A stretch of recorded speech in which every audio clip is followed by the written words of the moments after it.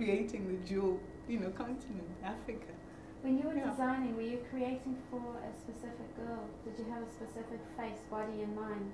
The girls know who Cindy Crawford and Alec Veck and Naomi Campbell is. They admire them, they look up to them, but they are not given the opportunity to compete with those girls. So with Mnet Face of Africa, we're doing exactly that.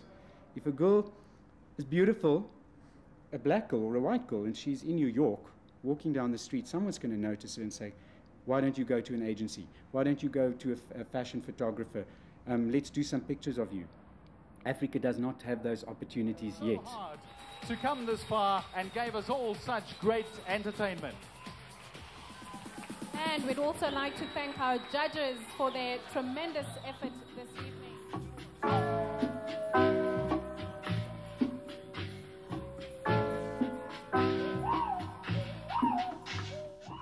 OLUCHI has had one of the most amazing careers that I've ever seen in any model that I have personally represented. She joined us last March in the middle of what was our fashion week.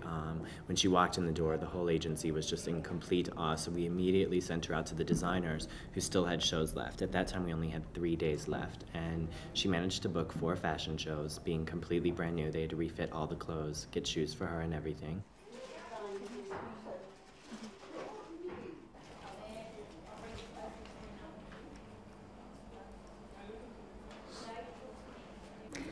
Well, we're just getting them ready for their foyer interviews. They're having portrait shots taken as well, so we're just touching them up. They've had a basic makeup done this afternoon. And then later on tonight, we'll just add a bit of shine to their lips and eyes so they're ready for the stage.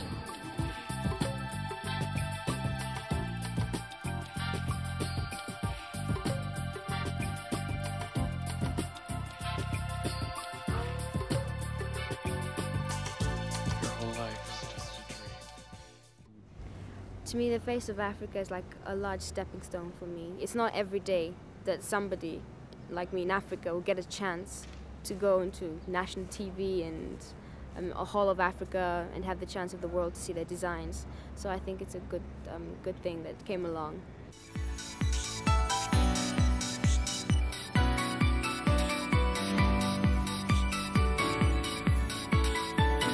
It was like a dream come true.